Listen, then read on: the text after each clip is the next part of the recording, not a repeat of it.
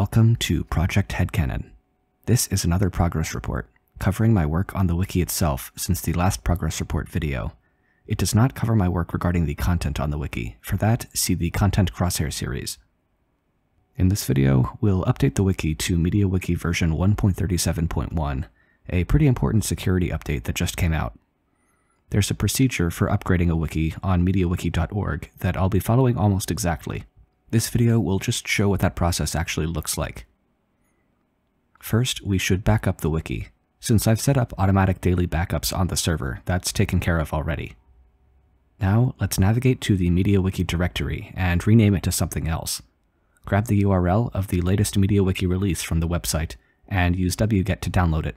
Extract it and rename it to what the old MediaWiki directory used to be called. Now, all we have to do is copy over or reinstall a bunch of stuff from the old directory into the new one.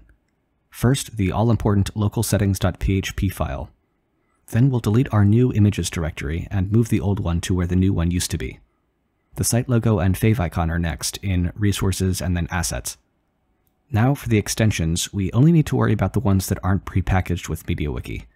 For those, it's usually better to just reinstall the latest versions, since older versions might break compatibility with the new MediaWiki release. To do that, just go to the extensions page on MediaWiki.org, then go here to get a download URL. A couple of extensions require you to download them directly from a repository such as GitHub, but the procedure is pretty much the same. Wget the file, extract however is appropriate, delete the compressed file, and rename the new directory to whatever it was named in the old MediaWiki installation. The same procedure also applies for skins. Go to the skins page on MediaWiki.org for a link, download, extract, rename, and done. So once all of that is complete, it's time for the moment of truth. Let's navigate to the wiki in a web browser and see if it isn't totally broken. That's it! We did it! We did it! For one final check, let's go to the special version page and make sure it says MediaWiki version 1.37.1. Perfect. So that's all I've got for this video. It's a very short one, but that was literally the only thing I've done on the back end since the last progress report was published. MediaWiki does roll out updates every few months or so usually, but I don't plan to document every single upgrade like this. Instead, when they happen, I'll just mention it in the appropriate progress report and refer back to this video for the specifics.